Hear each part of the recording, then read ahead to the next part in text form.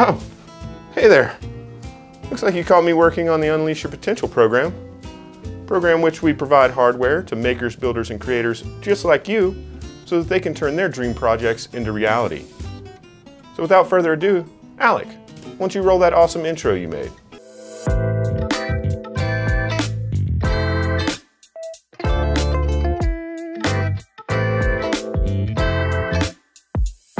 Hey there! Glad you could join us for an episode of Unleash Your Potential. Now in this episode, we're going to be checking in with another one of our winners, Marianne. Her project's a little technical, so you know what? I'm just going to throw on my glasses here and read the excerpt for you. So Marianne's project is using snow physics and LiDAR mapping data to simulate a wildfire's impact on snow hydrology in the Sierra Nevada mountains. Maybe a little bit over my head, but I'm pretty sure that Marianne can fill us in.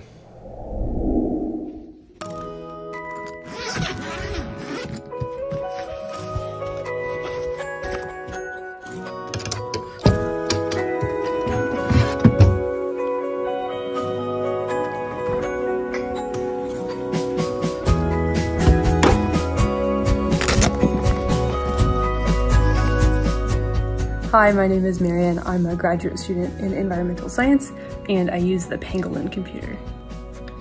I do research on how snow in the mountains in the American West is responding to the increase in wildfires, especially in the context of climate change.